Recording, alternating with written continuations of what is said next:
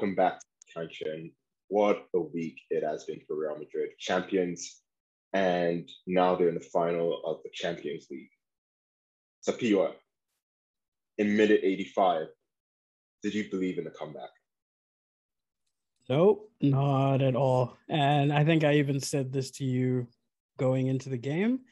I thought this was going to end in a 1-1 or a 2-2.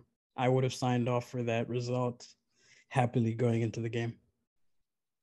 Yeah, and it feels like in that game, it was like Carlo Ancelotti wanted to slow down the pace of Manchester City, and the game plan was working.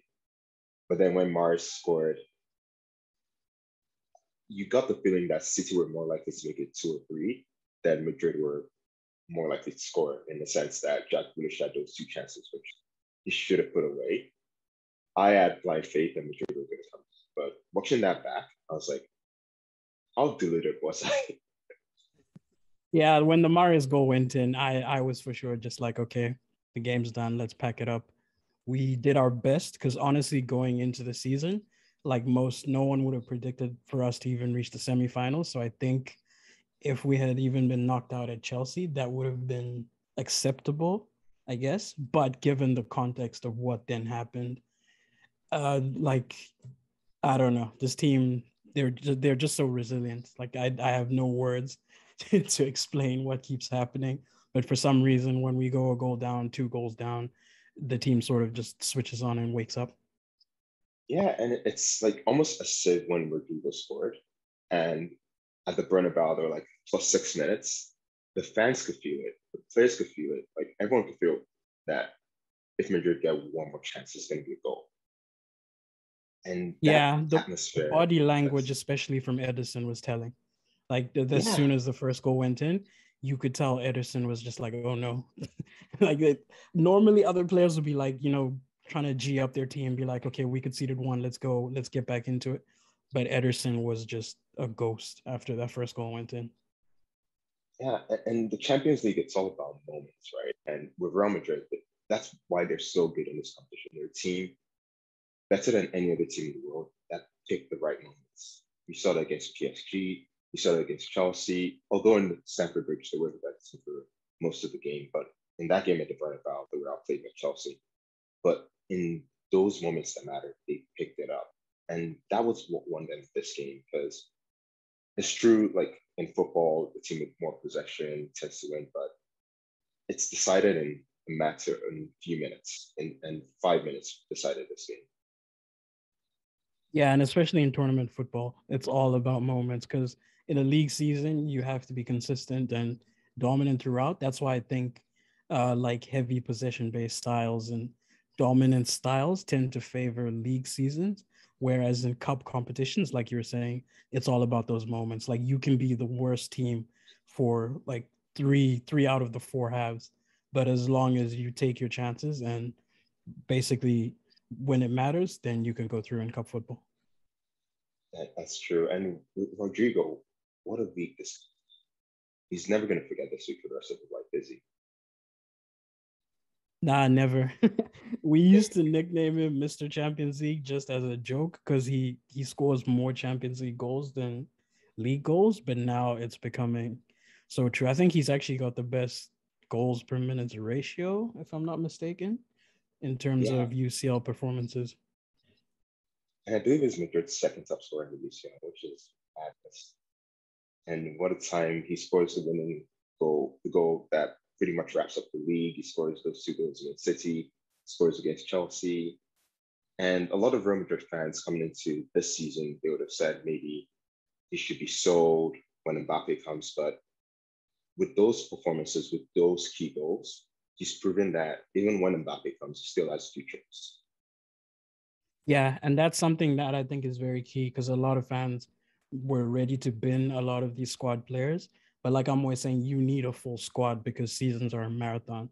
So even if someone is not necessarily your starter week in, week out, you need talented players like Rodrigo always in and around the squad. And I think for him as well, he's not too demanding of like a starting position. So he's not as like put into pressure the way Vinicius is. He's more of just he's in the squad. If he plays, he plays. If he doesn't, he doesn't. But he's ultimately just basically an impact sub. And I think even when Mbappe comes through, I would still like to see occasional games where we have Vinicius on the left or Rodrigo on the right.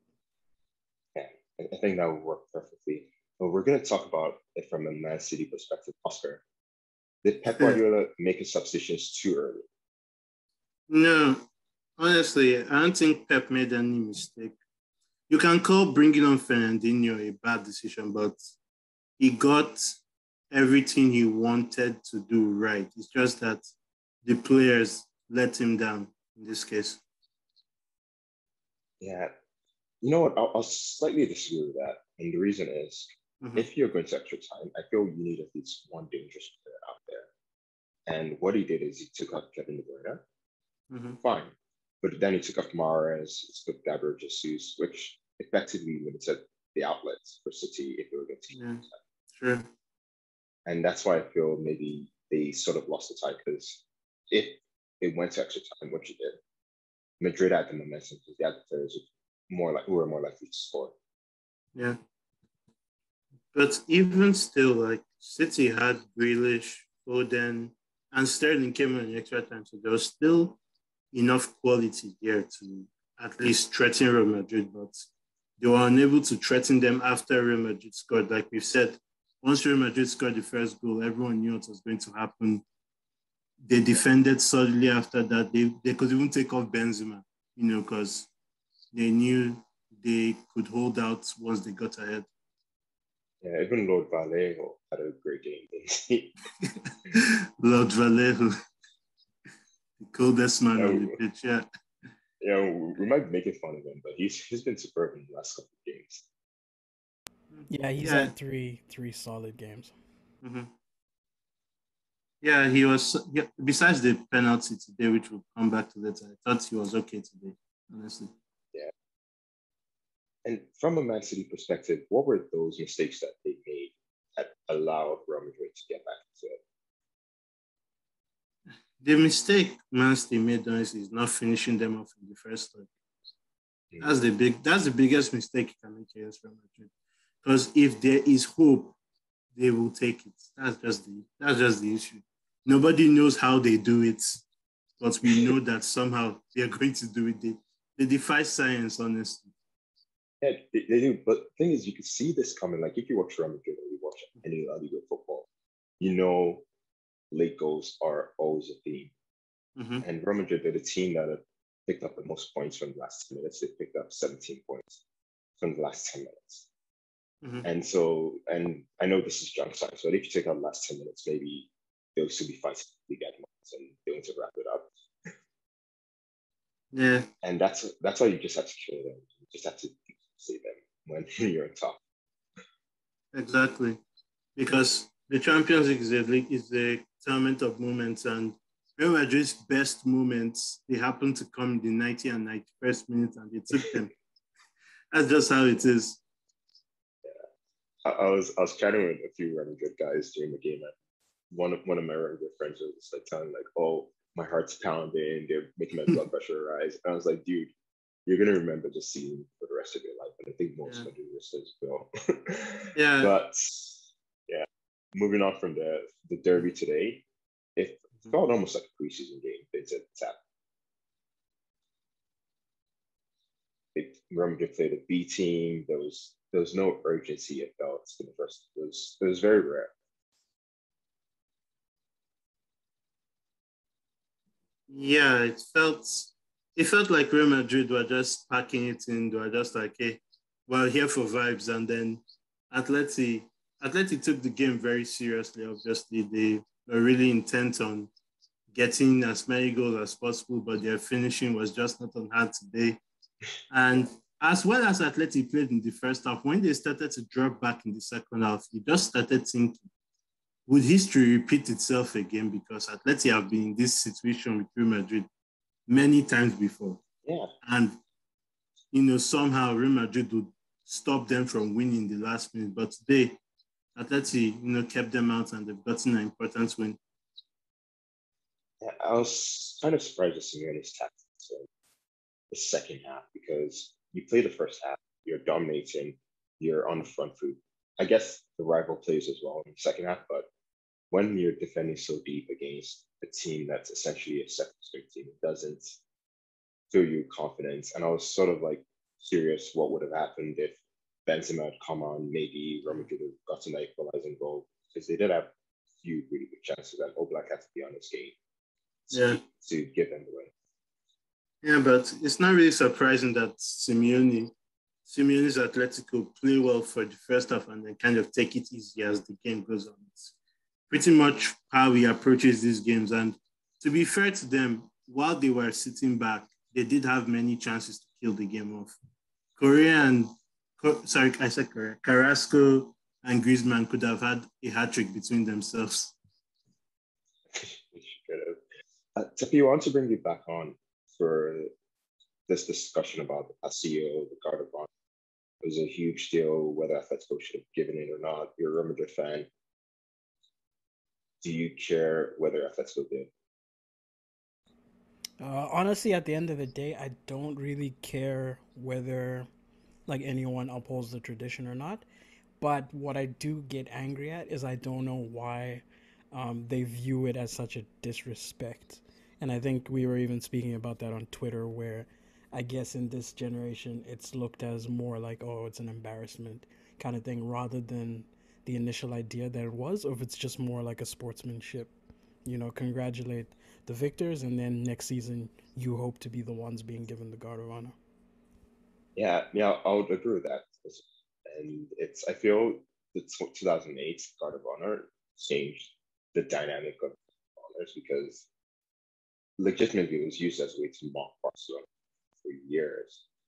And when it happened in 2018, when first Barcelona didn't want to keep it, in 2017 after the Club World Cup, then Real Madrid were like, okay, so they do it, we're not going to do it. Then I feel it sort of tainted that tradition in Spain. Yeah, agreed. And like I still just be sportsmanship, be adults basically. Give the Guard of Honor and move on. Like it's not gonna hurt anyone. Yeah, just give the Guard of Honor and beat them. That's the best way. Exactly. Moving back to the football, Tapia, how impressive have you been with Camavinga so far? He had a really good game in this game. He was good against Manchester City. What's his future on this team for the next season and for seasons? Yeah, I've been really impressed with Camavinga, especially how he's grown into the season, because as we saw at the beginning of the season, he started off really well when he was coming off as an impact sub in those early games, like against Inter and a couple La Liga performances. Then he sort of dropped off, where he was still getting those substitute minutes, but he wasn't really performing, and it went a bit quiet for him. And then there was a period when Carlo actually finally started using him as a starter, and he's looked a bit shaky in games where he started, especially against Sevilla. I think that was the one where he almost got sent off. And so I think, of course, these are still like the growing pains that we'll always see with young players. And going forward, I think he's going to start getting a bigger role going into next season. But I still think he has a lot of work to do before fully becoming a starter for this team. Yeah, and who do you think he'll replace, Toni Kroos or Casemiro? Because he could play both roles. I think at this current stage, he replaces Cruz, because his defensive game is really good, but he still has a bit of that bad decision making on the ball, so he's not ready to be a direct Casemiro replacement. But to be fair, Casemiro also has bad decision making on the ball, so it's a fair trade-off. Yeah, but those passes, man, the pass to Benzema for that first review goal, he was also there when. It's like he's a different player when he goes into the final third. Yeah, yeah. But enough to talk about Real Madrid. The other Champions League team, Villarreal. I don't know what to say about them, because in that first half, I was dreaming. I was dreaming. I was like, maybe they have a chance. But then Geronimo Rui gave a disaster pass. Just close your legs, man. Is it all Rui's fault? I mean, don't be harsh, but it's not all his fault. But he played a big part in Liverpool coming back. But let's get this out of the way. That first half from Villarreal was, my God, awesome. Like, they had Liverpool, the arguably the best side in Europe shook. Like, I've never seen Van Dijk look that scared in a long time. That's how great Villarreal were in the first half. But then it felt like they put too much into it, and then the second half, they ran out of gas. But they were still hanging on. It's just that, like you said, really, once you don't close your legs and you give Liverpool an inch, they'll take him out. And that's what happened. Yeah. And it's the same conversation we're having with moments, right? Tapiwa, it's the Champions League is about moments. And when Fabinho scores, then Liverpool get that momentum. They score the second, but then it's like big mountain to climb. Yeah. Once the momentum swung, then you could start to see Villarreal players get visibly shaky. And I think in a moment like that, it's up to the coach to either make like a tactical change to sort of stem the tide, as it were. But unfortunately, Emery didn't have anything in his tank. And I think John and Terry mentioned this on their podcast that if Villarreal's perfect scenario would have been if they could have had a different manager in the second half.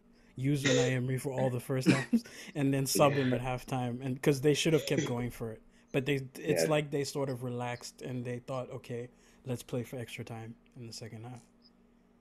And I also wonder whether they have the personnel to go for like full throttle for 90 minutes.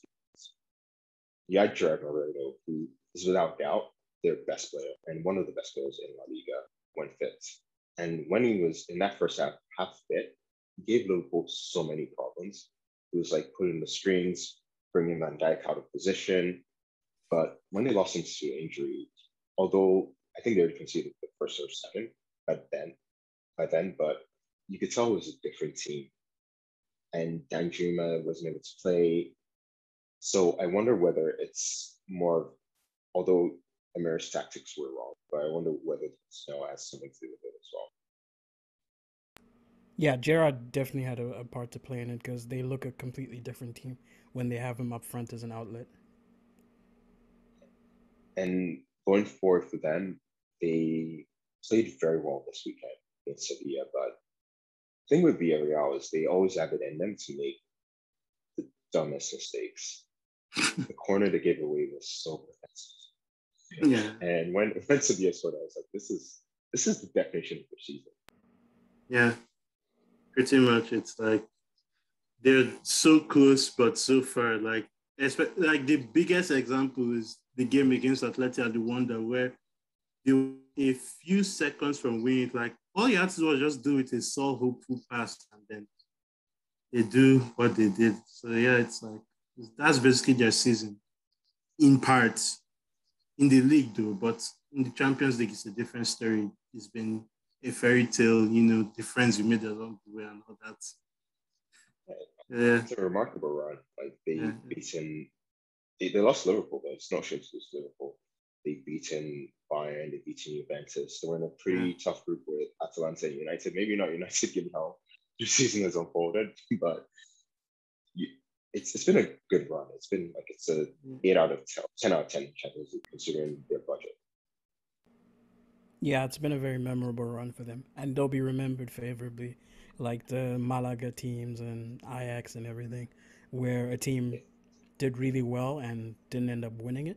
Sort of like the fairy tale, like Oscar was saying. Yeah, but to make the season not feel like a bit of a disappointment, they do have to get into Europe. Preferably Europa League, but Conference League isn't a bad competition. Yeah, I don't know. Like if I'm Villarreal and I just play Juventus, Bayern, going to the Conference League, and no offense, and playing Bodo and the smaller teams, it might feel like a bit of a drop down. Yeah, it's like a bit of a drop down, but it's a very good chance to be the big dog in a competition for once. Yeah, that is true. But in terms of finishing there, they have competition from Athletic, who played a miserable game against Valencia. The less said about that, the better.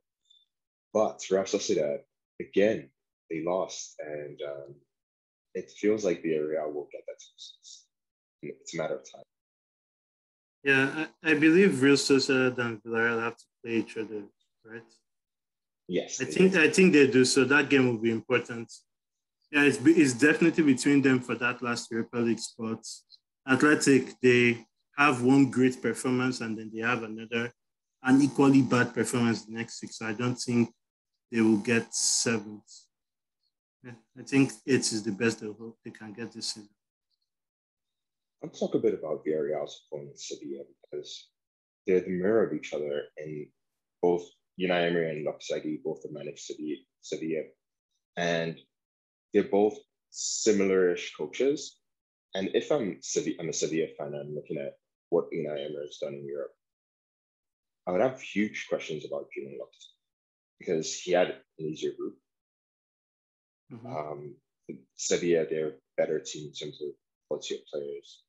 So why do both of you think that Sevilla have not reached up to the heights that Villarreal have in Europe?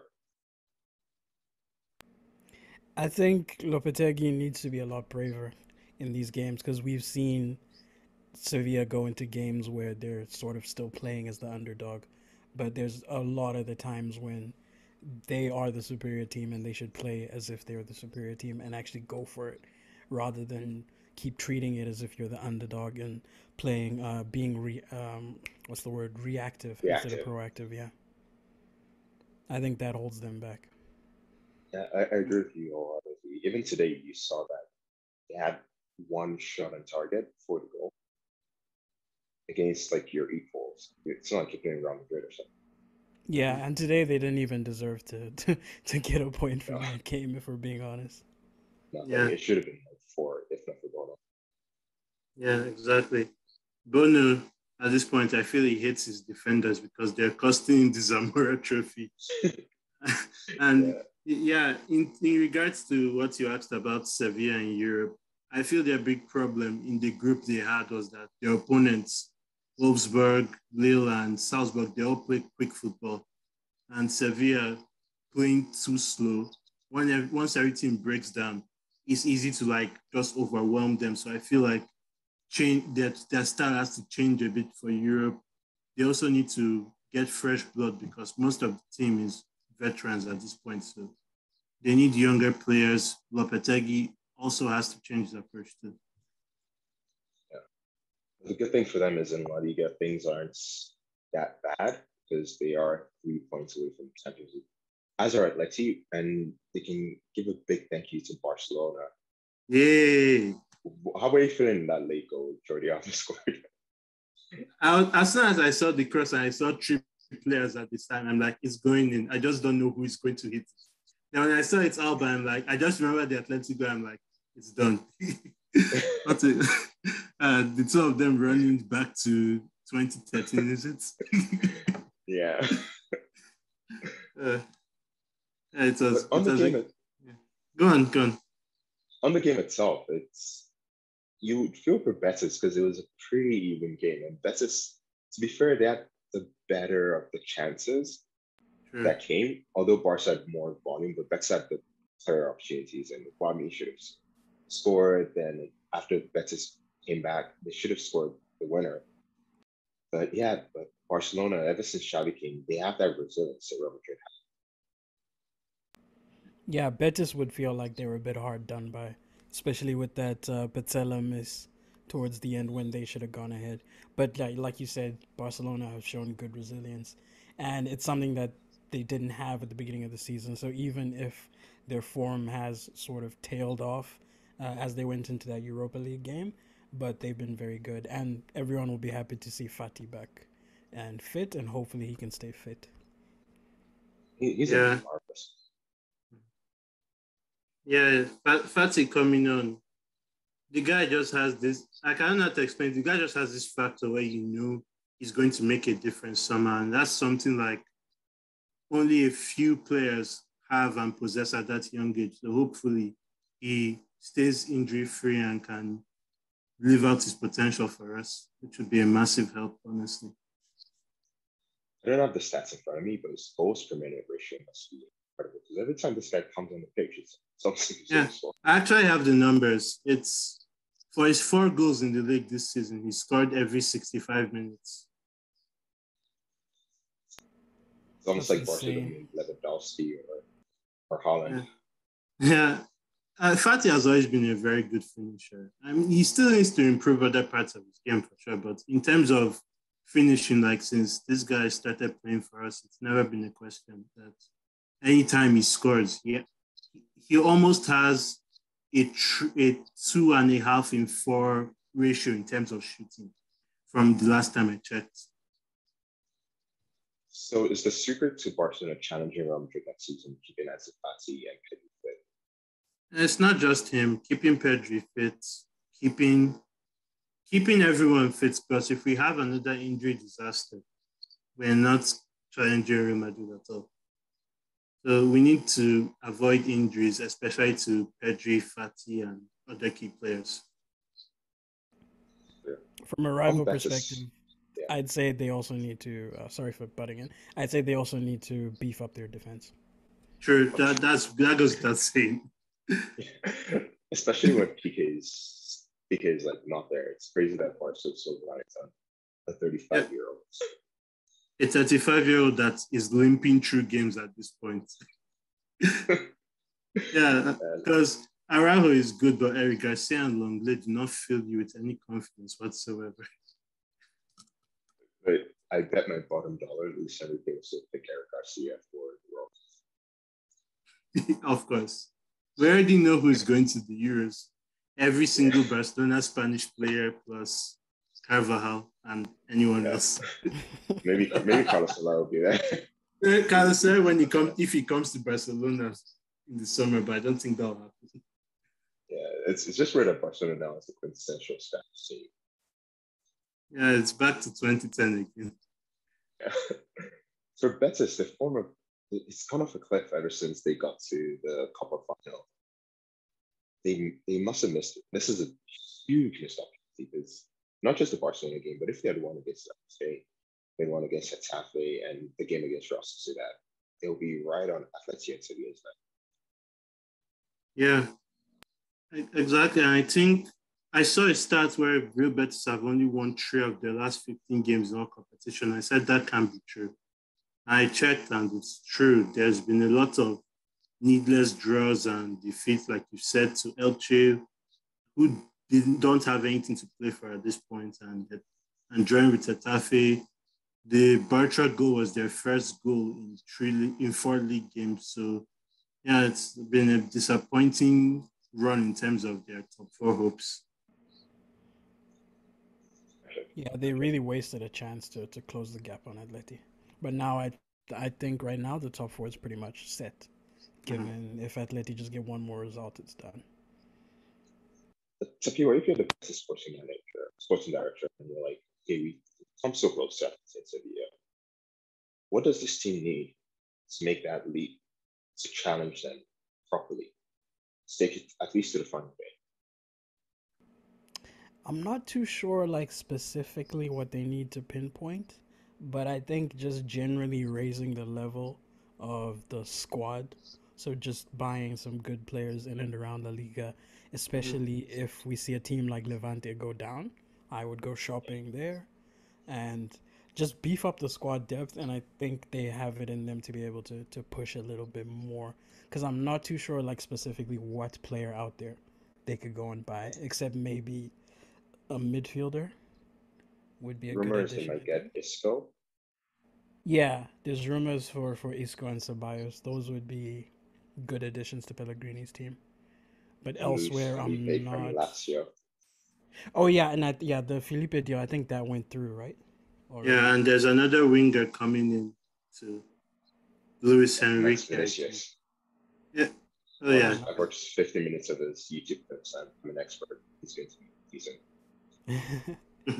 Yeah, so I think just adding general good depth to the squad, good quality, and that will allow them to rotate a little bit more so that they don't drop off as much, like we saw when they were preparing for the Copa del Rey final. Whenever they rotated, they were pretty much just giving the 3 points to the opposition. And you mentioned Levante, they might go down, but not without a fight. It's like we already mentioned, they beat Real Sociedad. Do they have any chances of staying up?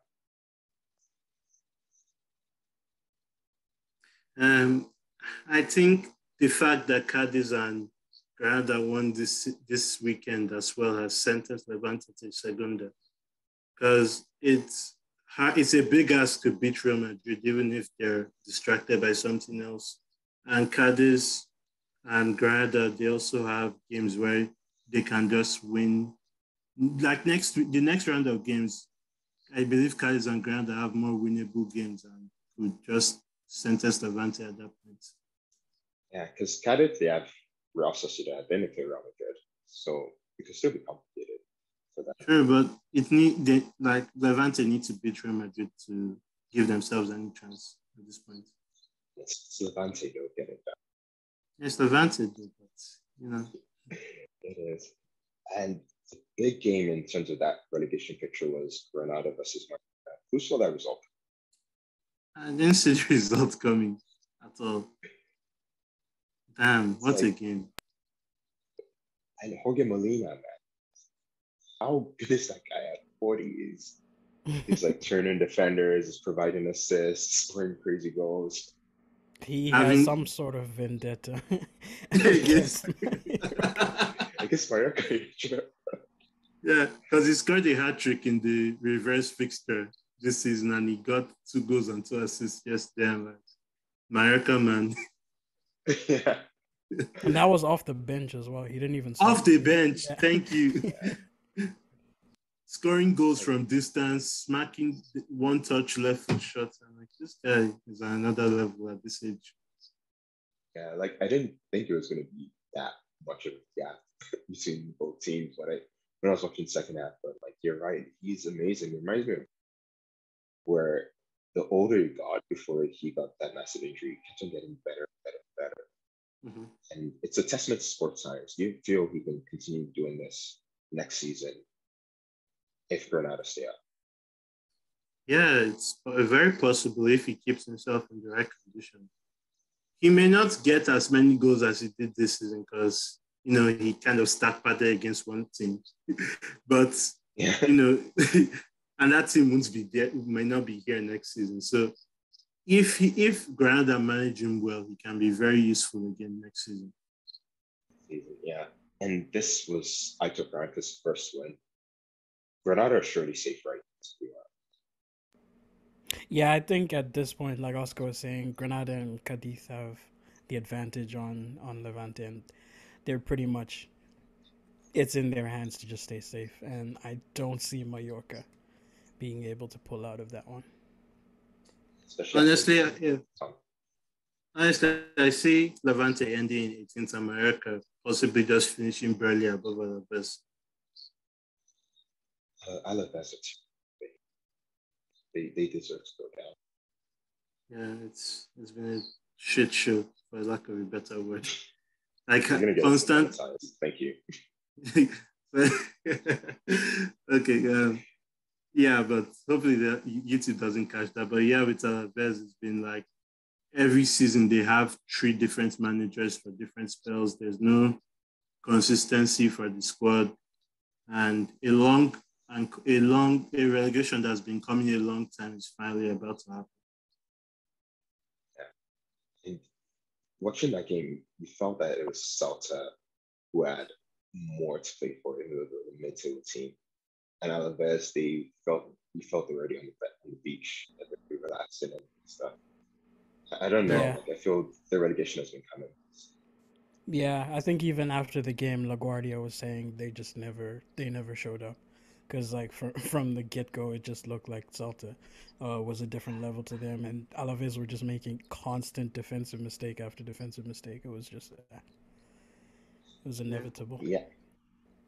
And credit to Iago Aspas, man. He's another one of La Liga's golden oldies who, season after season, keeps on getting those high levels. He's up to 17 goals. Out of it's been under the radar. Yeah, and it's great to hit 20 on Wednesday. He's playing Barcelona on Wednesday. That's the joke. That's his favorite team. Actually, Sevilla and Real Sociedad are his favorite teams somehow. Sure. He's into double digits against them. Antagonist. So yeah, there's that antagonism because he used to play there. Yeah. And I guess the last team we haven't spoken about is Cadiz, or we spoke about them briefly. They won 3-0 against Elche, 3-0. Thank you. They look like they're going to stay pretty much far in Europe. Yeah. Yeah. Oh, you can go ahead, Oscar. Okay. Yeah, it's honestly, unless Levante pull up trees again in their last 3 games, Cadiz look like they're going to be the Premier for next season. They generally look like an enjoyable team. Yeah, they counter-attack pretty well. And Sergio has been less of a terrorist than he usually is since he came. That's really true. Now let's move over to Serie A. Wow, Milan. What a comeback. The title is as close, isn't it? Yep, it's as close as ever. I wasn't able to watch the game, of course, because I was watching the Madrid game, but I did see the result, and I'm very pleased. And I think at this stage in the season, Milan should be able to get it over the line, because going into these final games, the teams that they were really worried about were Fiorentina, Hellas, and Atalanta. Those were the potential, I'd say, theoretical banana skins. And after getting past them, and with just Atalanta to play for, I think if they get past Atalanta, it should be done. This feels like this mid-table teams, they keep on scaring the bigger teams in Serie A. Because Inter Milan the other day, they were 2-0 down against Empoli, and they came back miraculously. Yeah, Inter almost got gunned down, and it was going to be hilariously from Pinamonti, their striker on loan. And like at 2-0, I think everyone was just in meltdown on Serie A Twitter, and they thought it was over. But they showed good resilience to come back and get it done. And like you said, yeah, it's been these mid-table teams that have been the biggest threats to the title challenge. Instead, you'd think it would be like maybe the relegation sides, that sort of thing. But no, it's all these teams with nothing to play for that just keeps trying to stumble up the title challenge. Yeah, and Milan winning the title would be huge for them. Like, people are not speaking about how like big it is for Milan to win, because even in the best of times, Milan, they didn't win that many league titles, but to win this league title, I believe 11 years after, to come from the doldrums, that should be huge. Yeah, it would be massive, and especially for Stefano Pioli, who going in, everyone thought he was just gonna, stabilize the ship. And remember, there was rumors that Rangnick was supposed to take over before they'd appointed Pioli. How the universe could have been cruel if Rangnick ended up. That's the biggest dodge bullet I've heard all day. But yeah, now overall, Pioli's just done amazingly. Going into the season, I think for Inzaghi, they were expected to challenge for the title. Pioli was also expected to challenge for the title, but not necessarily win it. And then Juventus was the other team that was expected to challenge for the title with Allegri coming back, but it ended up being Napoli with Spalletti. So I think individually, Spalletti, Inzaghi, and Pioli, regardless who ends up winning the title, those three coaches will be very pleased with their seasons, regardless how it ends up. Can I take a pot shot at Spalletti? Sure. I had the word bottled. Like, Napoli were so clear, heads and shoulders of everyone, and now they're in a position where they're not going to win the league. Like, what changed for them? Is it Osman stopped scoring and all of a sudden Napoli's not good anymore? And then the performance against Barcelona. I can't necessarily put my finger on it. I would like to attribute it to Napoli's bottling gene within him, because we've seen them do this year after year after year, where they get so close and then something just happens and they implode. But like, jokes aside, I think they did well to be in this position. So like you said, they would be massively disappointed after the way they started the season. But I think at the start of the season, none of us would have predicted Napoli to be in the top three to begin with. It's been a match story of Serie A domestically. I have one or two questions, both, and either of you could take it. The first one is, what do Serie A teams have to do in the Champions League to take that step? Because since Juve got to the final or Roma got to semi-finals, they struggled really to get past that quarterfinal. So what, like, for example, does Milan have to do to take that step?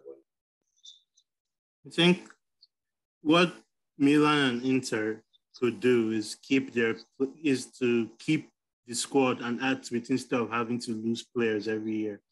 Because I feel like Inter could have done a better job if they kept Lukaku and Hakimi, but teams being what they are, it's not easy to do. So if they could get that right and keep their core and add to it instead of subtracting, then they have a chance in Europe. And the other question I had, or maybe statement, was it's a big week for Serie A because Roma got to the UEFA Conference League final. And given Mourinho fans, it's going to be the greatest competition ever, greatest triumph ever. The special one is back. Yeah. Yeah, but if Roma win this, Mourinho will be the first manager to win a European trophy for Italian clubs since Mourinho. Oh, wow. So, that's true. yeah. We'll never hear the end of it from Yeah, his exactly. It's an Yeah. agenda that they are going to run with till the end of time. Yeah, and imagine if Cristiano wins it next season. I'm sure the Oh, Conference League good. is highly Wow. rated Nah, compared to the European League. Nah, if Man United win it next season, everyone should just hide because Twitter is not going to be a safe place anymore. Over the greatest, but what's wrong with that club, man? I saw the result and I was like, how is this happening to United? How is it not happening to United? I wasn't surprised. Why are you still surprised? It's Man United.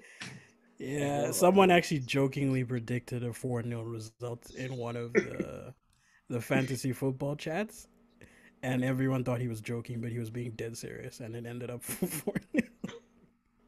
And there's no Harry Maguire to scapegoat yesterday because he didn't play. It was Varane and Lindelof. Now, while Maguire is not the best defender, like it's silly to say Man United went from second to seventh, is it? 6th or 7th because of him. It's been the whole club is a happened mess. to Varane though? Like, I feel so bad for Varane. Yeah. It's in Varane, from my point of view, is that since the World Cup, his level dropped a bit.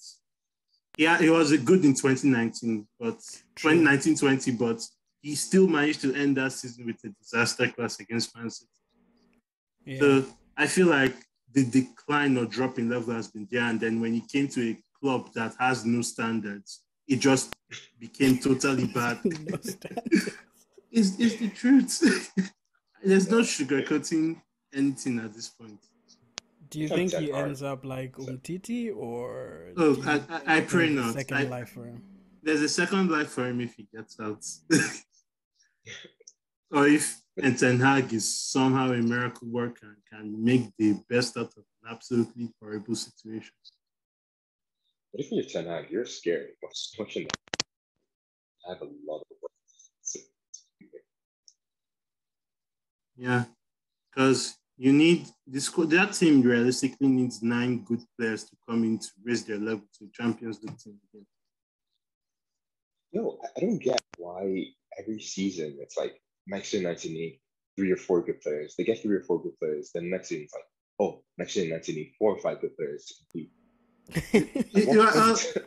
It's because they keep buying the wrong players, to be fair, because this summer, the biggest thing they needed was a central midfielder. They went and added another striker. They bought 2. Okay, Sancho, you could say was necessary, but Ronaldo wasn't at all. Granted, he has played well for them, but that was money you could have invested elsewhere. Yeah, and I think that's also like a hot topic around where people try to say, oh, Ronaldo's the fault or he's not the fault, that sort of debate, like we saw in Juventus.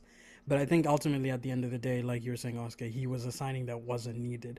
And if United weren't ready to create a team that was going to be able to play to his strengths, just like the mistake that Juve made, then don't sign him. Yeah.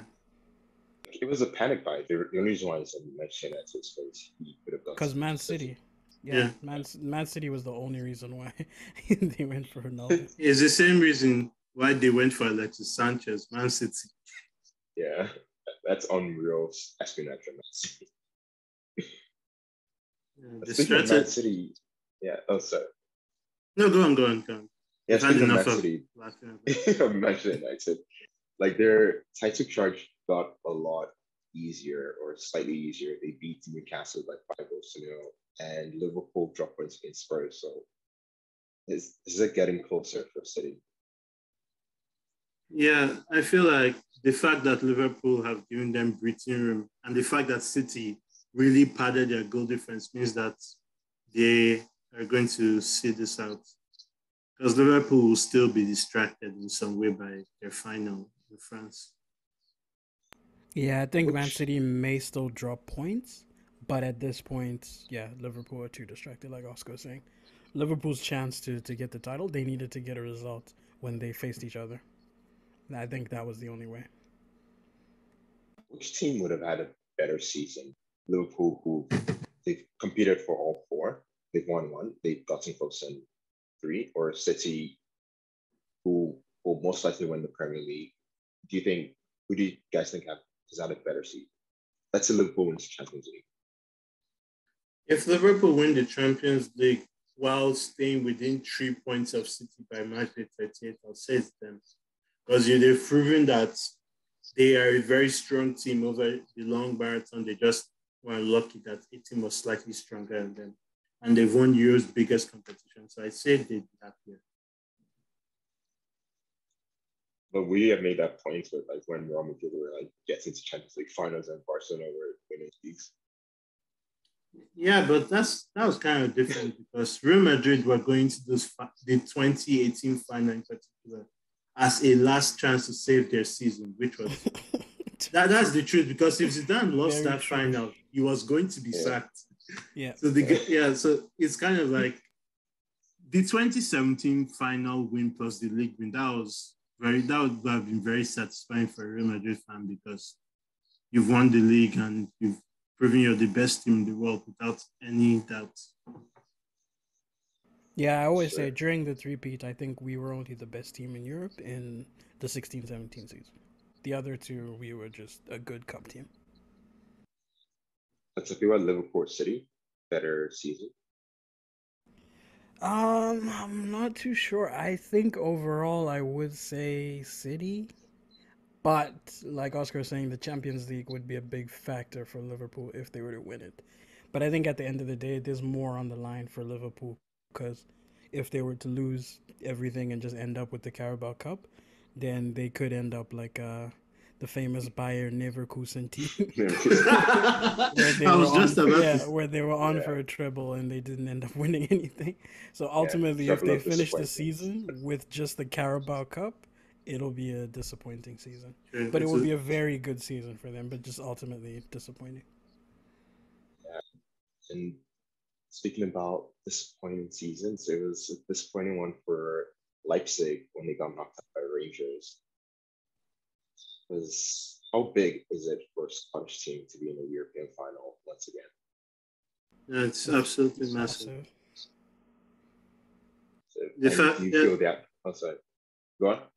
I was saying the fact that the Europa League is finally going to be won by a non-Spanish or non-English team for the first time since 2010, I believe, or even further. It's just incredible.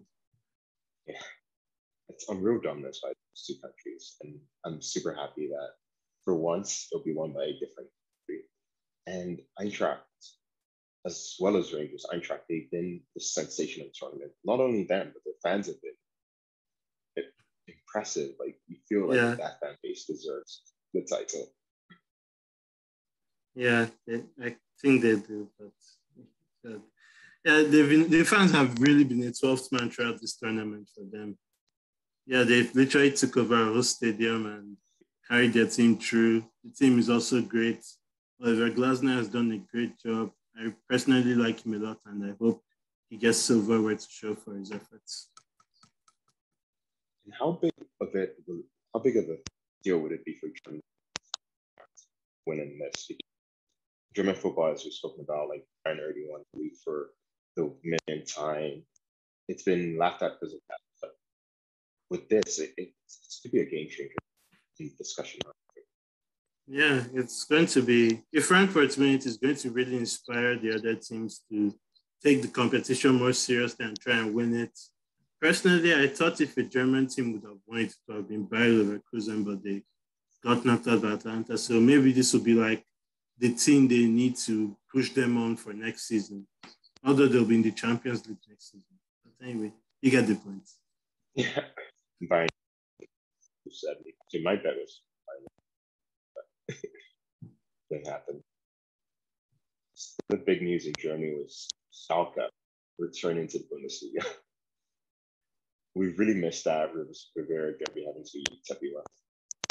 Yeah, Schalke coming back is going to be massive for the Bundesliga. Like you're saying right now, the Bundesliga is in a moment where Bayern is steamrolling everyone else. There's not much joy outside of Frankfurt doing well again in Europe because Leipzig does well, but we all know the relationship that Germany has with Leipzig, so no one really celebrates any of their achievements. So yeah, Schalke coming back will be massive, and they didn't even make it easy for themselves because they were 2-0 down, only to come back and win 3-2. But I think, yeah, that derby coming back into the league will be helpful. Because another thing that's hurt the Bundesliga so much is that the traditional big sides in Bundesliga have been so poorly managed. So whilst we all sort of blame Bayern for like stripping these teams of their players and everything, we also need to look at the way that these clubs have been managed. Yeah. I would say they've made those when Kovac was the manager, but when Carlo went slumped at Bayern, they should have won leagues in those either of those 2 years. But yeah, they have really mismanaged. But moving on to France, we had another fairy tale with Nantes. Moses Simon, Yeah. and it's the first in 17 years or more. Oh, I think.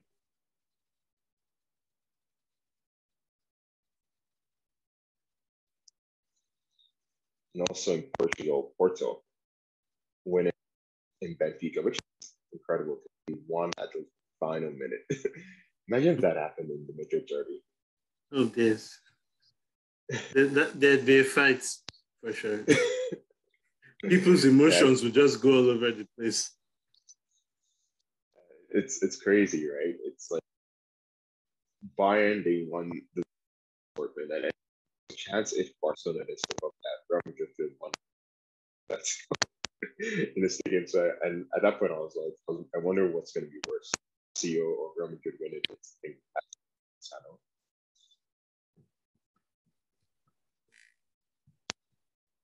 Yeah, I guess the Paseo is better because you can choose not to do it. But having to see your rivals celebrate your own ground has to be a different level of painful. Yeah. Imagine Rubiales in the type. That's so embarrassing. Yeah. Yeah. I guess that's all we have for. Thank you so much for coming on the podcast. Thanks, Oscar, as usual, for being here. You're welcome. No problem. Thanks for having me. Yeah. No, but wonderful week. Packed with La Liga action, Serie A action, Premier League action, Bundesliga, you name it, and balance.